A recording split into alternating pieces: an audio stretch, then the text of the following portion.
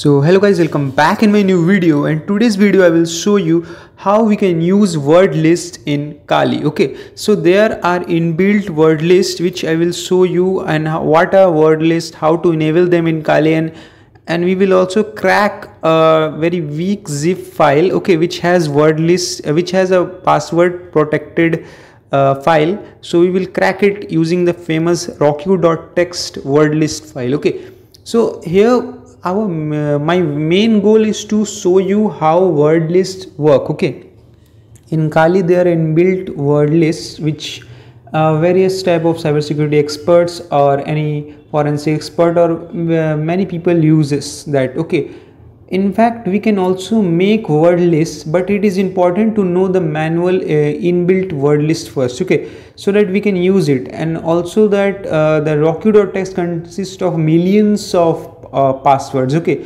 and it has various types of combinations. So it is useful while we are doing any type of dictionary based attack or hybrid attack or password cracking using that particular Hashcat or Hydra. It uses word list. So what we need to update our repositories, okay, and then we will install that particular word list. Okay, so it is very simple. You just need to write sudo apt install -y and word list. So it will install the all word lists manually which are installed here. Okay, so here now what we will do, we will enable unzip that particular word list file. Okay, so for that we need to give a command here which is there, and I will also show you how we can use that particular command to crack a zip file. Okay, so here basically you need to go in that particular path and you need to give gzip-d to unzip that particular rockyou.txt file. Okay, now if we do ls-lh, and it will show all the types of permissions which this particular rockyou.txt have. Okay, now if we will do head -n and I will give 10 here, and the path which is /user/share/wordlist/rockyou.txt, it will print the 10 lines of password, first 10 lines of password which rockyou.txt contains. Okay, so it shows that how the weak passwords which anyone can use nowadays, okay, the common ones are there.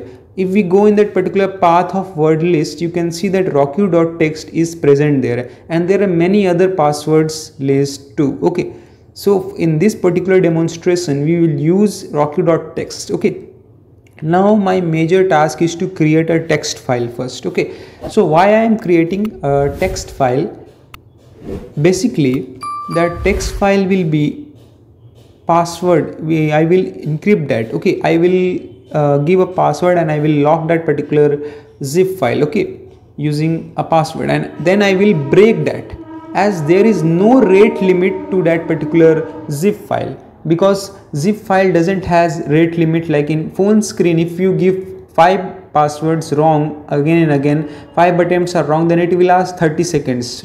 There is a rate limiting, but in that particular zip file it doesn't have rate limiting, so we can try brute force. Okay, if we check zip-p and it shows secret.txt is there, and then we can see that weak secret.zip is there. Okay, so we have protected it using a password 12345. Okay, so and we have made that particular text file, converted it in a zip.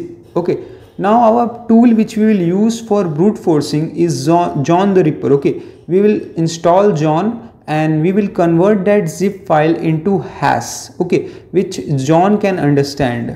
John as a tool can understand that particular hash. Okay, now we will use word list here, user/share/wordlist rockyou.txt, and here you can see the weak secret.hash has been cracked and we got that particular password. Okay, so it used that particular word list to crack this particular zip file. Okay, if we see that shows weak secret.hash, and we will see that one password has cracked 0 left. Okay, so the password which was encrypting or locking that particular zip file is now cracked. We know the password there. Okay, so that's all for this video. Meet you next video. Till then, bye.